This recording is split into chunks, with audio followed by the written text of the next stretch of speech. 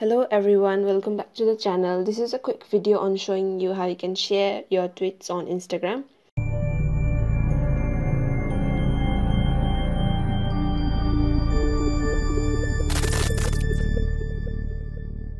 So first thing first, find a tweet that you want to share and tap on the share icon that you see on the right corner, right next to the heart sign. And now what you have to do is you have to copy link to tweet that you see on the bottom.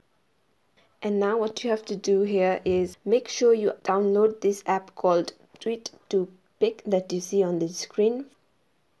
And now all you have to do is paste the copied URL and tap on this few icons if you want to.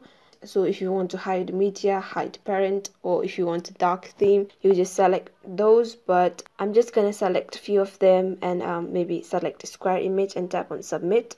And now you can see the tweet that you wanted to share. Now all you have to do is tap on the download icon that you see on the left bottom corner. So it says that the picture has been saved onto your device. Now all you have to do is go to your photos and find it in the folder. So as you can see, the folder has been created. This tweet has been saved on my device. So now all you have to do is go to Instagram. And if you want to upload it on your story, you just tap on your story and then go to your photos.